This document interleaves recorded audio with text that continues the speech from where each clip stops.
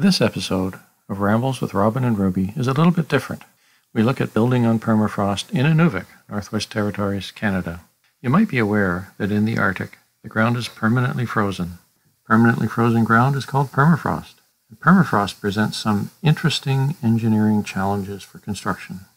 We will look at some of the engineering techniques needed to build and live in the city of Inuvik, Northwest Territories, Canada. Building on permafrost, the cold reality. Enjoy!